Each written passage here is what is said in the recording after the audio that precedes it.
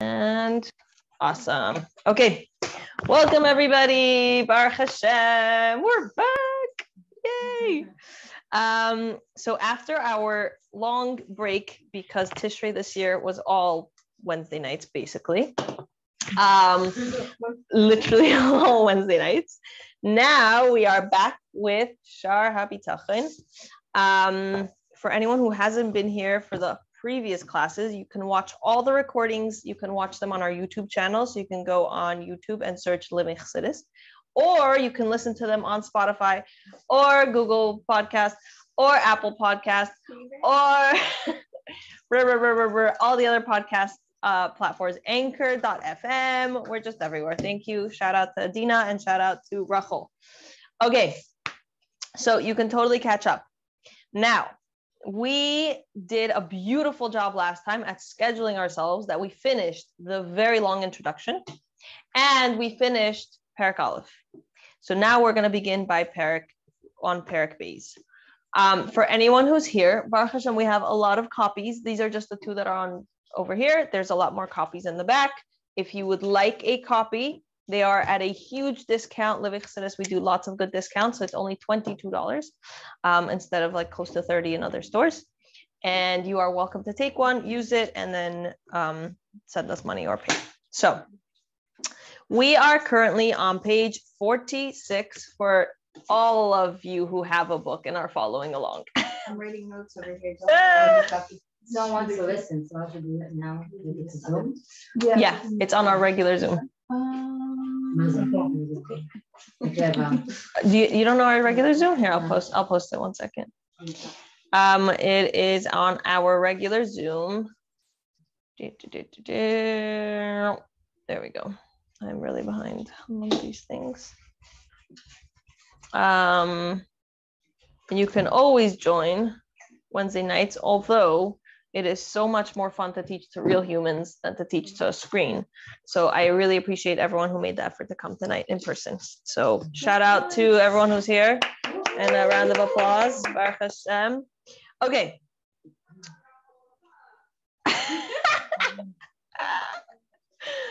Welcome to the crew that is walking in right as I'm about to begin. All right.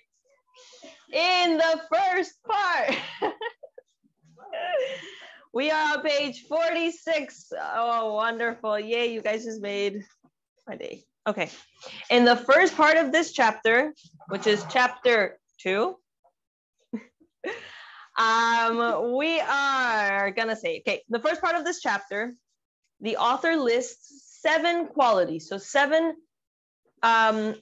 qualities of a person that a person who is being trusted must possess in order to fully gain other people's trust. In the second part of the chapter, which is funny that they literally give you the answer. It's just like, when I first learned Shaar HaBitachon, it wasn't through this book. So I didn't have any explanation.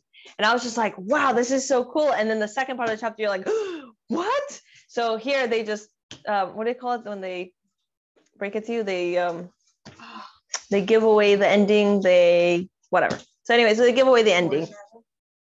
Spoiler alert! Thank you. Yes.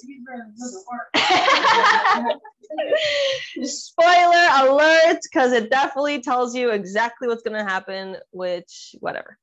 So in the second part of the chapter, the author cites verses, psukim, to describe that only Hashem possesses all of these 7 qualities. So there are 7 things that a person has to have in order for us to trust them.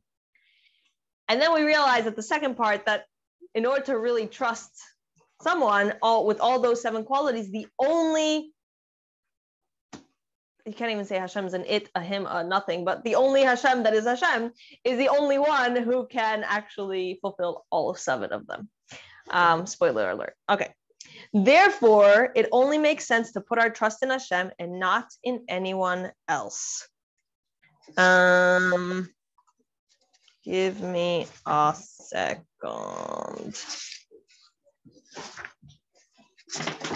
Okay. Now I'm wondering if we started this already, but anyway. You guys are all fresh. We're all good. Okay. Right. So a good thing to think about while we learned these 7 things is that as much as I already spoiler alerted everybody and we spoiled the ending of the story, but as much as we know that only Hashem is the one that has all 7 qualities, we still should take a moment to process these qualities and realize that if we work on them, we can be a better person for ourselves, and we can be a better person for our friends, with Hashem, better person for our husbands. Because if we can foster these qualities, then our husbands, our friends, our family members, our coworkers, our bosses, they can trust us better. They can feel more comfortable putting their trust on us. And again, we're not comparing to Hashem, because we'll see that Hashem can only really truly do all of them. But if only we take some time to really process these and say, wow, I could really learn from them how I can be a much more trustworthy person. Does that make sense? Okay. The author begins this chapter by enumerating the 7 qualities. There are 7 factors that enable a trusting person to trust another creation. Number 1, a friend must show that he truly cares about his fellow. The first factor, a friend must possess the character traits of compassion, empathy, and love. Okay, so these are the first thing we need to do, is that we're able to care for someone else with compassion, empathy, and love. Let's translate those for a second and let's make them really practical. What does compassion mean? Compassion means that you're able to truly care for someone else with an appreciation for where they are holding. Not where you expect from them, not what you want them to be, not where, you have envisioned or you think they're meant to be. Compassion means holding space for them and caring for them where they are. And that's okay. Empathy. Empathy is a very, very beautiful concept. And I want to translate the difference between empathy and sympathy. For anyone who doesn't yet know, I spent many years of my life living in the South. I spent part of my childhood living in Birmingham, Alabama. And I know everyone's gonna be like, what? Alabama? Oh yeah. So in Alabama, there is a very common saying. When something is happening, it's usually the very Southern mothers, grandmothers that go, oh, bless her heart, bless her heart. And it's this concept of someone's going through a struggle, but oh, bless her heart. And at the end of the day, bless her heart, you blessed her heart, and that's beautiful and all. When it comes down to it, what change did that comment make for them?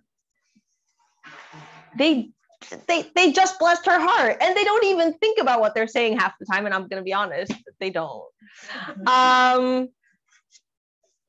So sympathy can sometimes feel like, oh, bless her heart. Sympathy can feel, poo on you. Too bad that you're going through a struggle. It's, okay, what am I going to do? Whatever, poor you. Pardon my saying, but sucks to suck, sucks to suck. Oh, so sad, too bad. Whereas empathy is a whole different dimension. And once we're able to really connect with empathy, we can appreciate not just how we present empathy and how we can give empathy, but also how Hashem has empathy for us. Empathy means you're not trying to fix them. You're not trying to get rid of them. You're just being there for them. For everyone who's ever, which I'm not going to do a raise of hands because I know it's the entire class. Well, I guess except for the newborn in the room. For anyone who has ever had a friend or a family member that's, got hurt in any way. I mean, I have, let's say, children that come, they scrape their knees. And we have a tendency to be like, it's okay, you're okay, you are okay, right? Because we feel uncomfortable that they're not okay. So we make them okay. And we make sure that we tell them that they're okay, right? That doesn't feel like empathy. Empathy means feeling understood. Empathy means that person is there with me in my place, even if they can't and won't fix anything. There's a stereotypical thing, you know, men and women in marriage and whatever, where they say the wife comes, she has a nail in her forehead. Have you've seen this, heard of this, right? She has a nail in her forehead. Okay, it's a joke / video joke, whatever.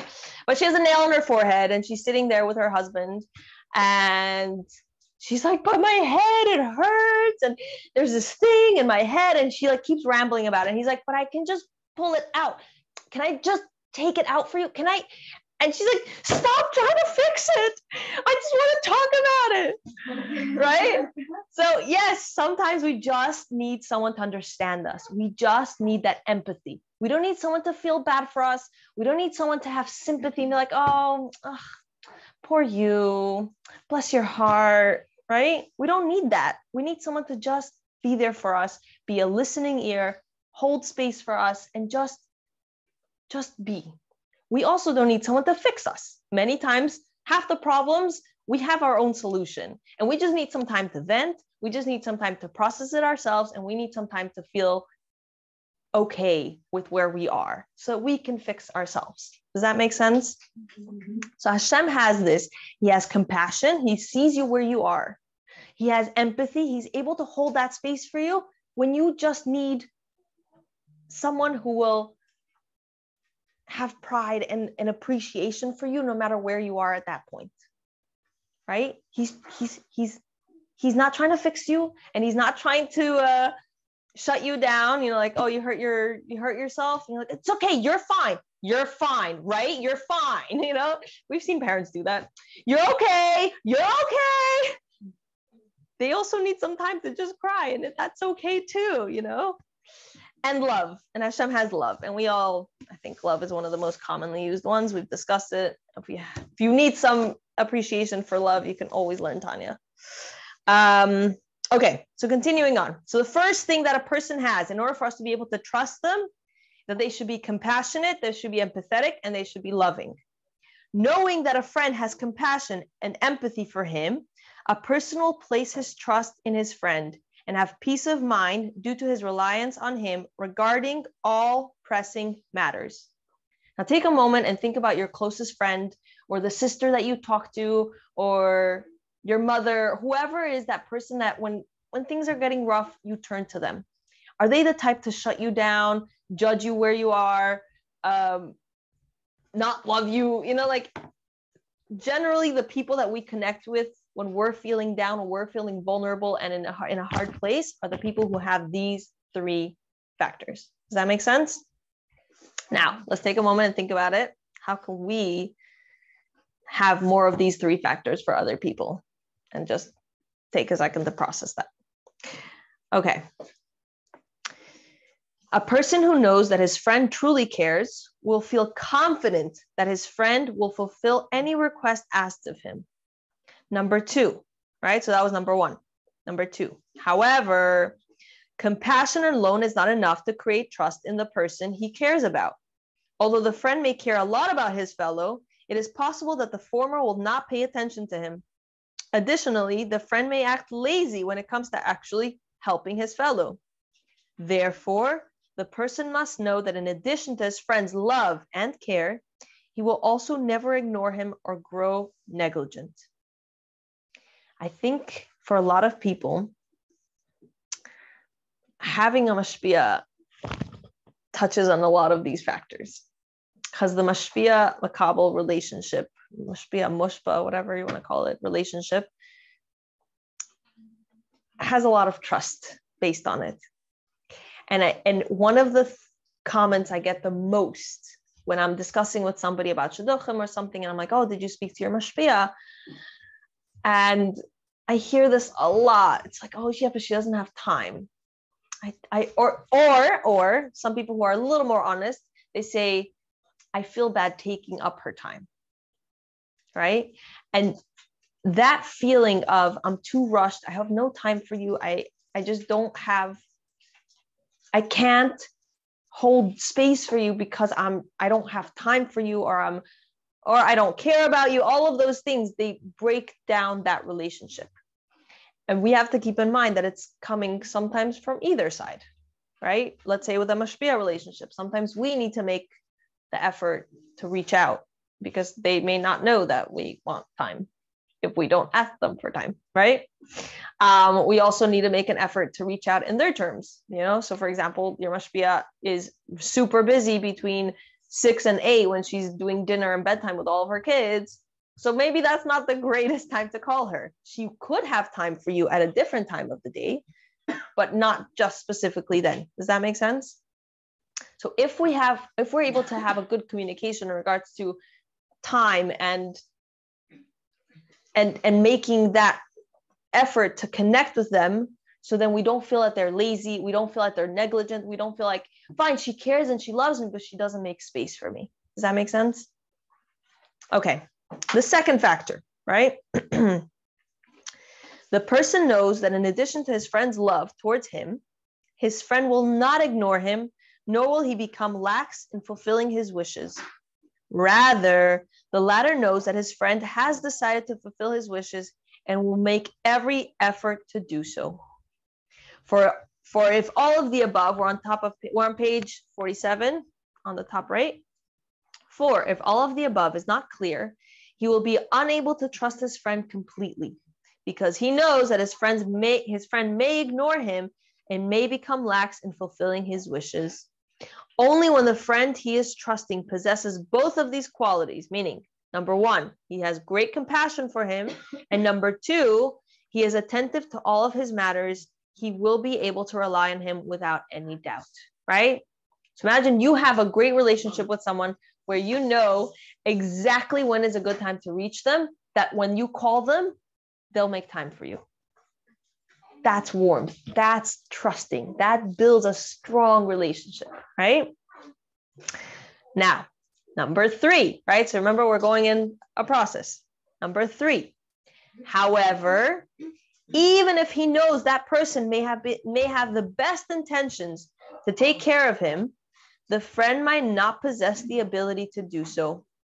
It is therefore necessary that in addition to the above two qualities, the latter also possesses the ability to take care of him, right? So it's very nice that he is very caring, he's very loving, or she is very caring, she's very loving, she's very compassionate, right? And she'll make time for you. She'll tell you, yes, you can call me anytime, within this frame of, between 12 and 1 or whatever. But if he's not able to do it, if he's not able to actually help you, then the time is nice and the care is nice, but he can't do it, or she can't do it. She can't actually do what I need them to do, right? So the third factor is the person being trusted must be so strong that he will not be won over by others who try to oppose him regarding any matter that he wishes to achieve. Nothing will stop him from fulfilling the request of the one who is trusting in him. For if he is weak, then the trust in him cannot be complete, despite his clear compassion and attentiveness. Why? Because in many situations, he will be lacking the means with which to fulfill the wants of a person trusting in him. Only when all of the above three qualities are combined and are present in a friend will he be most appropriate for a person to place his trust in him. Okay, so if, let's say, we have, for lack of a better example, but for safety and security, let's say we call where at someone else is in a situation where they don't feel safe and they call the police. But let's say the police comes and they come completely without a car, unarmed. They have no qualities or training. He's just wearing a police outfit and that is it. And we know that he's not actually able to protect us. Then that police guy might be the most kind. He must be so empathetic. He is so compassionate. He even made time for you. He made up time to actually show up and be there for you. But if we don't feel like he's going to be able to take care of us, that's not trust. We can't really trust him. Does that make sense? So we have to have confidence in that person's ability to take care of whatever it is that needs to be taken care of. There was actually an incredible, I'm in the middle, so I whatever. I'm in the middle of reading this really great book called A Life-Changing Mashpia, Reb Shlomo Chaim Kesselman. I've really wanted to learn about Reb Shlomo Chaim Kesselman for a while. And many years ago, they came out with 2 svarim, and they were all in Hebrew, but the Hebrew was just very advanced. It was biography Hebrew as opposed to like the Hebrew that we're used to, you know? So then I kept staring at it, and I would like try and learn it with my husband. And it's just like, it's been sitting there. And then finally, a few months ago, we came out with the English. It's not the exact translation, but it's the information I wanted to get. And one of the most incredible stories is that Reb Shlomo Chaim Kesselman is the youngest mashpia ever appointed by all, and he was also appointed by 3 rebbeim as mashpia of Tamchitz Mimim. He was originally appointed as mashpia when he was 25 by the Rebbe Rashab. Then he was appointed as mashpia by the Frierdiker Rebbe, and then he was appointed as mashpia by our Rebbe. So I'm still by the Frierdiker Rebbe section of I haven't gone all the way through, but it was a really, really, really powerful story that I think has to do with what we're discussing. He spent many years being mashpia in Tamchitz Mimim, and then, as we all know, history in Russia back then is that they shut down the yeshiva, and everything had to go underground. So the Frierdiker Rebbe encouraged him, because he was such incredible mashpia, encouraged him to continue opening up schools. So wherever he went, he was fleeing. He got caught a few times, but wherever he went, he opened up a yeshiva somewhere. So some of the most incredible stories, and I definitely strongly encourage, you can pick up this book and read it yourself. So there are beautiful stories, and I hope during the classes I'll be able to bring in more of his stories. But one of the most powerful stories was that at a time when the Frierdiker Rebbe fled Russia and he actually made it to America, all the Chassidim in Russia could not be in contact with someone that they could truly trust. Right? So we're discussing these qualities, and most people feel these qualities with the Rebbe Chassid relationship. And when it came to the fact that the Frierdiker Rebbe was not physically in Russia, many Chassidim were struggling with that. And the Frierdiker Rebbe had set up, and he had sent out messages that they should contact big mashpiyim and try and build that type of relationship. That way he could feel that the Frierdiker Rebbe could feel like he's still having hashpah, he's still connecting to the Chassidim even behind, the Iron Curtain. And Reb Shlomo Chaim Kesselman, did so, and also he was one of them. And the beauty of this type of relationship that he had with the Frierdiker Rebbe is that even while the Frierdiker Rebbe was not there in person, he was still able to connect with him. He was still able to, and what he would do is he would write letters, and he would write letters, and he would write letters. And even later on, he fled, and he ended up in Eretz Yisrael, and he was in a displaced person's camp, not displaced person, but like intermediary camp before. And at one point he wrote to the Frierdiker Rebbe, where should I go? He got offered a job in 3 different places. Where should I go? The Frierdiker Rebbe answered him back in 2 separate letters, and both letters got lost. And he was living in not the best conditions. His whole family was not in the best conditions. And he stayed an extra 2 months because he wouldn't make a decision without the guidance of the Frierdiker Rebbe.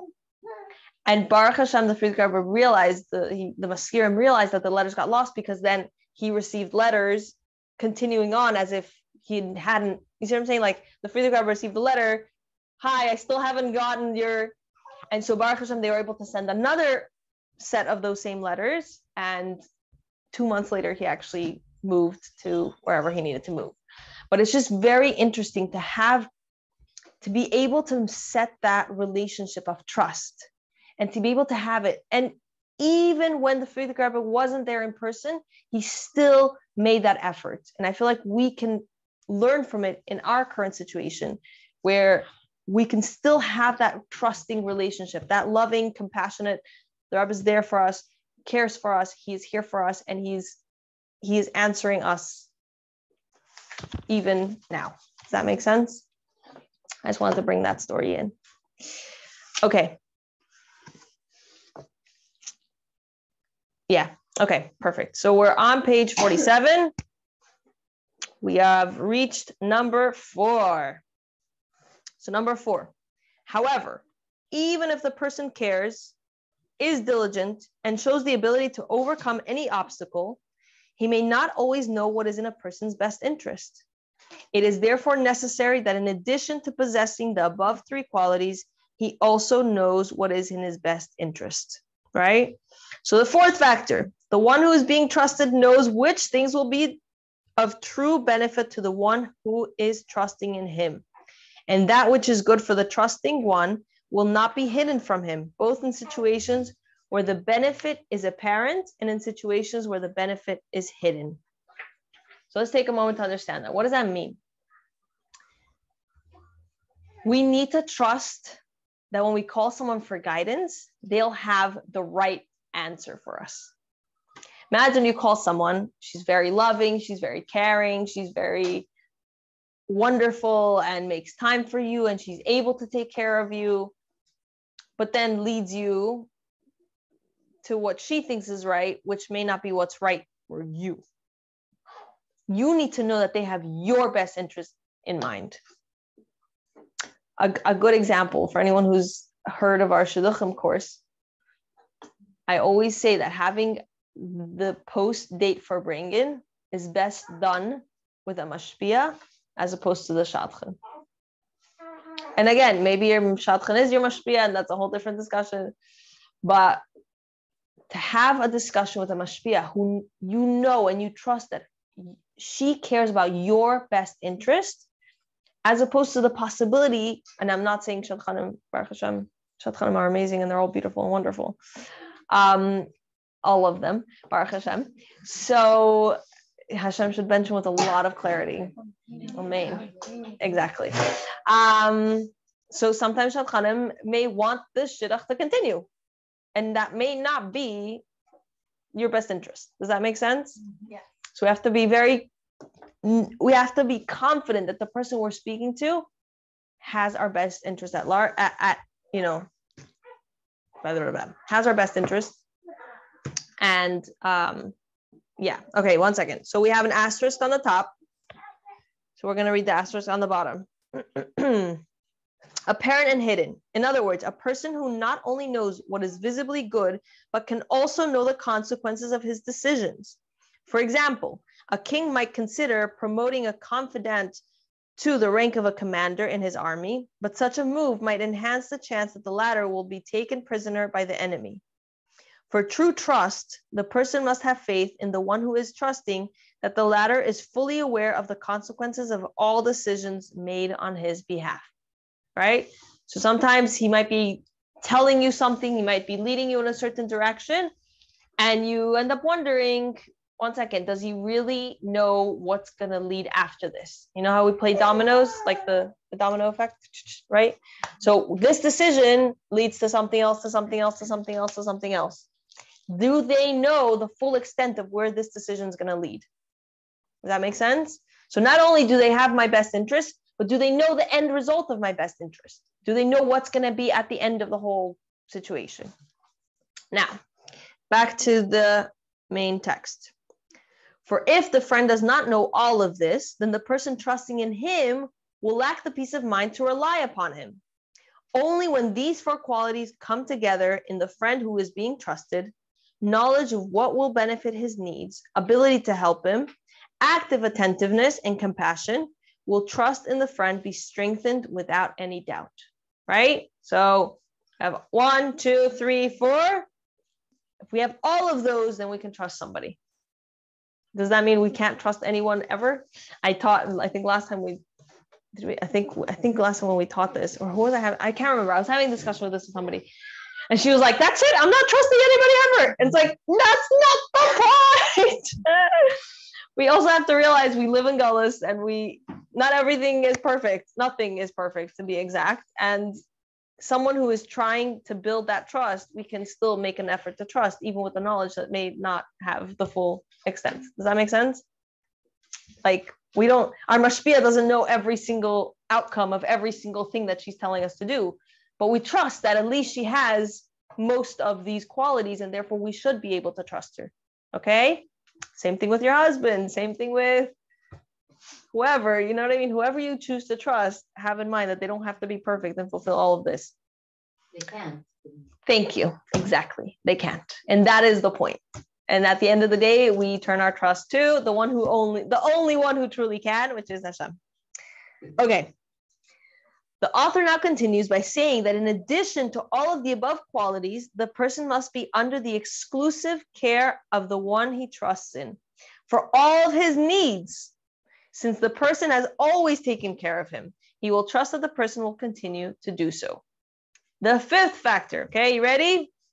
The person being trusted is the only one who has taken care of him from the beginning of the latter's existence through his development, the 9 months when he was in his mother's womb, and the days of his infancy and childhood, youth, adulthood, old age, until the end of his days. So let's see. Can anyone truly care for us from the extent of conception and 9 months of pregnancy and till the end of days? No. And this is where we hit that, like, okay, I guess this is getting more clear. We know where we're going. Who is the only one who can truly care for us from that point to that point? Hashem. Okay. When all of this is clear to the person who has secured the trust, it will surely lead to him resting his mind upon his friend and relying on him to be his support. Due to the good that a friend has done to him in the past, and as a result of the benefits that the friend receives from him every moment, all this surely leads to a strengthened trust in his friend. Right? So now let's take a moment to think about this. Okay. If you want, you can close your eyes. You don't have to. But when you were in your mother's, we always say belly, stomach, but it's not really the stomach. In the womb, when you were in your mother's womb, Hashem was there at that point taking care of you. He was taking care that you were growing healthy, that you were getting all the limbs that you needed and everything that you needed. And even if something, chas v'shalom, was less than perfect throughout pregnancy, that is what you and your neshama particularly needed. And he was making sure that everything was happening to the minutest detail. Then you were born and Hashem was there throughout your birth. He made sure that you were born exactly in the way you're meant to be born. And again, even if the birth wasn't the most simple or easy and things happened, Hashem made sure that everything that needed to happen to you, that you and your neshama needed to go through, would happen to the T. Then he took care of you as you began your infancy. Then he was there for you when you took your first steps. He was there for you when you ate your first food. He was there for you when you started your first day at school, whether it's preschool, first grade, whatever, every single first day at school, at any age that you were at school. He was there for you when some bully probably said something nasty and he was taking care of you and holding your hand, and it probably felt not fun, but he was there for you there. And he was there for you when you got in trouble for that thing. We all know that thing. You know that thing that you did, you got in trouble for? Yeah, that one. He was there for you then. Whatever that thing is for you specifically. And he has been there every single moment of every single day, of every single breath you have taken, even right here, right now. That same Hashem. Now that we've seen that he took care of us from then, and we know that he's going to take care of us from this point on, how can we not trust in him? How can we not trust in him? He took care of us all the way from then, and he's taking care of us from this point on. Okay. Now we're on page 49, number 6. But this is not enough. So now we went through our entire childhood. We were in our mother's womb. Still not enough. What else could possibly be? Because even if a person has been cared for exclusively by another until now, someone else may possibly interfere and cause him harm. Only when the other person is the sole individual with the ability to do good or bad to him that he can be fully trusted. The 6th factor. The person who has trust is completely in the hands of the one who trusts. No one else is able to harm him, help him, do good to him, or protect him from harm. Just like a servant who is tied up and imprisoned, who is completely under the jurisdiction of his master, with no one else able to do anything to him, neither good nor bad. When the person who has trust is completely under the jurisdiction of the one he is trusting, in the manner outlined above, it will be even more appropriate for him to place his trust in his friend. So now, think about it this way. Imagine that there's Hashem, and Hashem took care of us when we were born, and right? We did that whole process, right? But now imagine there's someone else. Someone else can be like, and push Hashem aside and be like, I'll take care of her now. Now we have to reestablish all these rules. Are they caring, compassionate? Do they have time for me? Do they know the end of whatever decision they're encouraging me to take? Are they holding my hand? Did they take care of me before, right? If there's someone or something else other than Hashem that could do anything to us, then we have to restart the process all over again. Does that make sense? So, in order for us to be fully able to trust in Hashem, we have to be conscious of the fact that there is no one else, nothing else other than Hashem. There's nothing else that we could put our trust in that has all these qualities. There is nothing else that is taking care of us more than Hashem, or period, other than Hashem. Does that make sense? Now,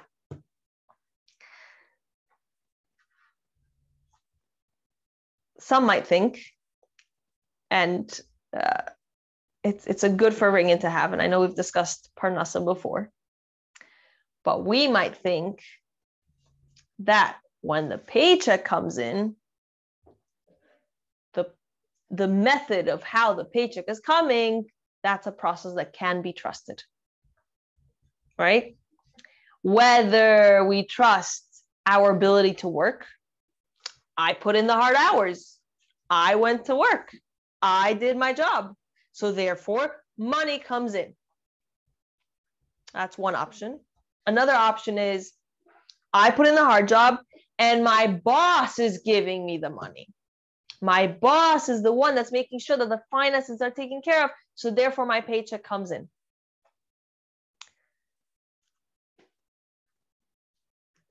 Just to point out that it's a possibility that even though now in writing, as we're discussing this, it's very clear. What do you mean? We can't trust anybody else.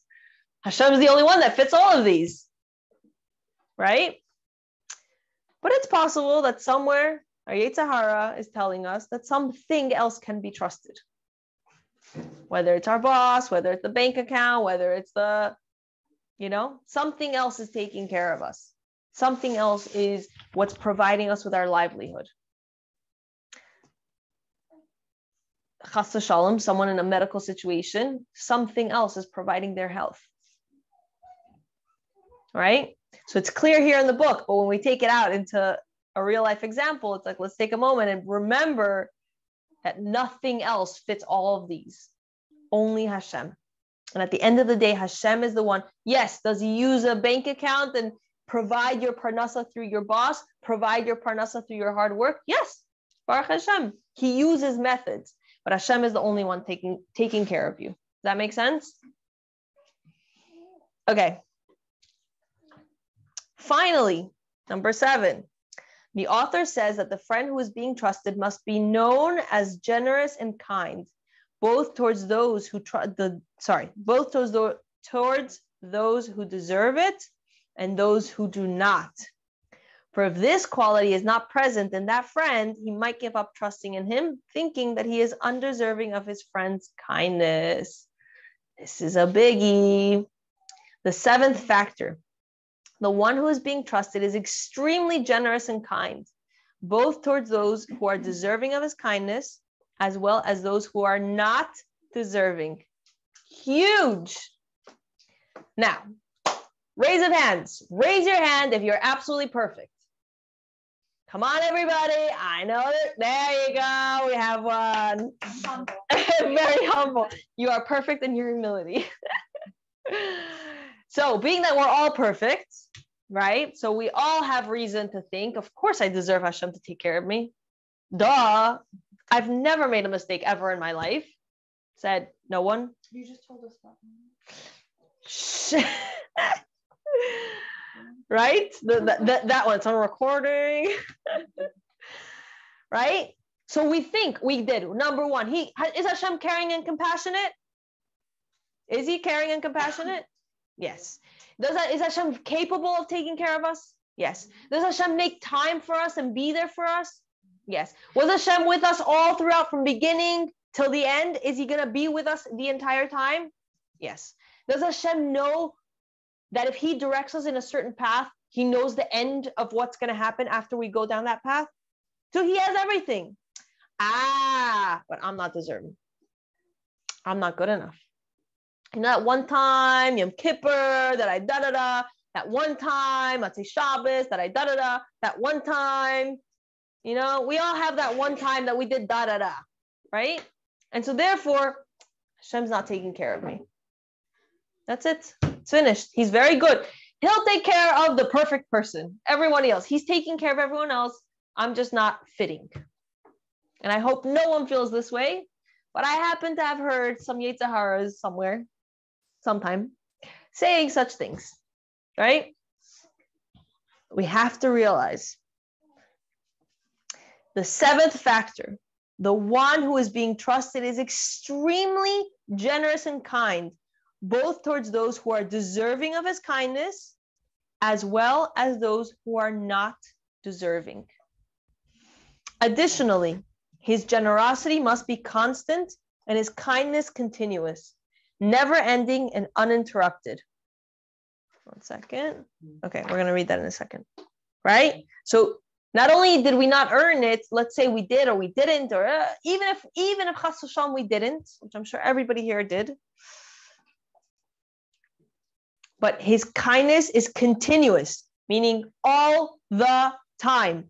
His kindness is never ending. It doesn't stop. And his kindness is uninterrupted. It's not like, oh, Hashem's just ignoring me for now. He took care of me before, but he set me aside. He has better things to deal with, you know, the situation in China. Like there's important things over there. I'm just a little me over here, right? No, Hashem cares for you uninterrupted. From beginning till the end, doesn't stop, and he loves you and he takes care of you regardless of what you've done or not done. Is that sinking in? Now, let's read the asterisk on the bottom. As well as those who are not deserving. With this statement, that trust will produce positive results even for the undeserving person, the author shows the distinction between faith, which is emunah, and trust, which is bitachon. A man who has faith that Hashem is in control of the world does not necessarily expect a good outcome because he is worried that his spiritual standing and doubts whether he is deserving of divine blessing, right? So is Hashem all powerful? Yes. But, I didn't do the things I needed to do in order to take care of it. I didn't do what I needed to do in order to earn it. Now, the man of trust, meaning that's emunah. Emunah is knowing that Hashem's in charge, but Hashem might give me something that's no fun for me, right? Because I didn't deserve it. This is my punishment. Ooh, big bad word. But now, bitachon, however, a man of trust, however, has no such doubts. He has simple, unadulterated trust that his requests will be fulfilled. In the words of Rabbeinu Bachya, the believer possibly has no trust, for he may fear that his sins will cause him to suffer, or that he already received rewards for his good deeds. And as we learned in the previous, we discussed it already before, but Likutei Sichos Lamed Vav Shmais Sicha, the first one, Aleph. It's incredible Sicha. I definitely suggest everyone learns it. Actually, something very interesting. During our engagement, my husband and I actually learned it together, and we made it this is our goal in life. Like, we want to have this plastered on our wall, not physically plastered, but because we live with it so much. So, Mitzvah Hashem, we should continue working to fulfill that. Right? So what's the difference between emunah? Emunah is Hashem's in charge. He's taking care of it. Bitachon is Hashem's in charge, but he's taking care of it for my good. And I trust that he will. And as it says, simple, unadulterated trust. We don't have to do cheshbonos. Oh, that mitzvah that I did. Oh, so Hashem already paid me back for it. That avera, now this is my punishment, right? No cheshbonos. Hashem can and will take care of you for the good. Does that make sense?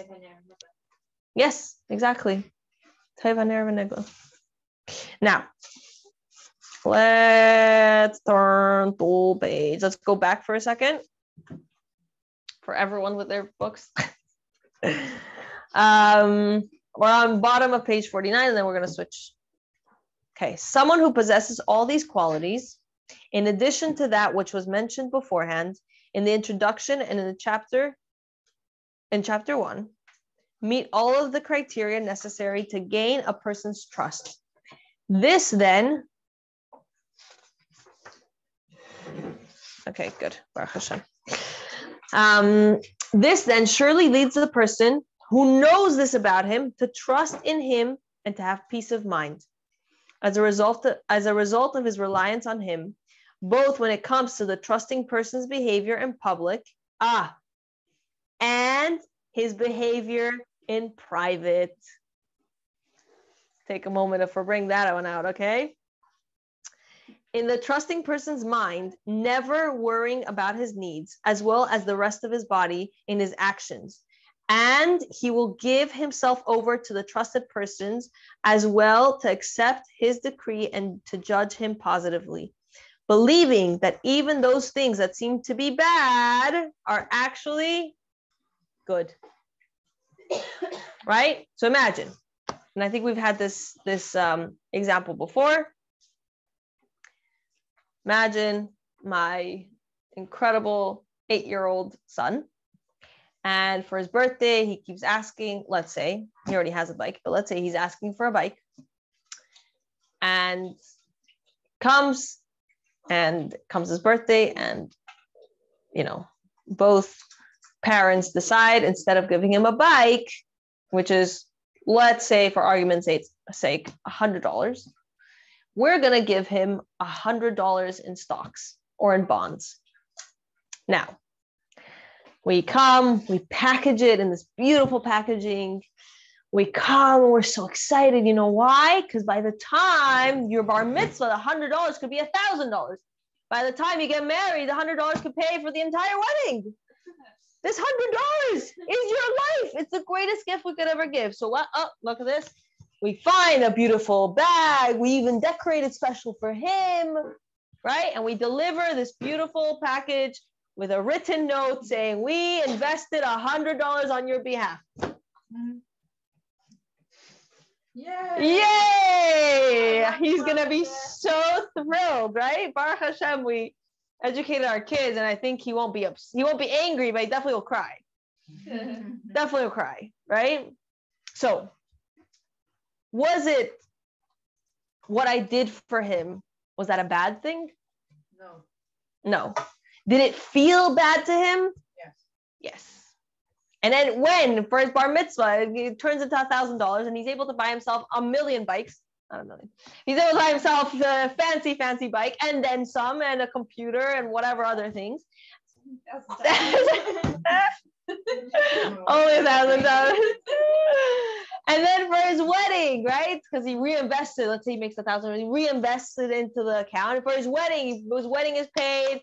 First year, he can go to Kailo without any problems, right? Wonderful. He'll be, thank you, mommy. Thank you, Abba. You took such good care of me, right? At that time, did it feel wonderful? No. So if we're able to trust in someone, and again, remember what it said here, not just in our behavior in public, which is good. It's a step.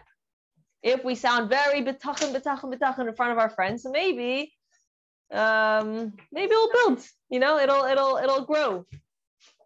But how much more so in our own private domain, in our own space, in our own time, in our own mind, in our own actions, in our actual actions, if we're able to actually trust Hashem, that our actions really, truly follow that path, then we're golden. Then we're golden. And not only that, but through that trust, which is kind of what we're going to learn here, through that trust, Hashem says, wow, that's not easy. It is not easy to feel not great about this piece of paper saying that my parents invested $100. I remember for my bas mitzvah, actually, someone gave my birthday for my bas mitzvah present.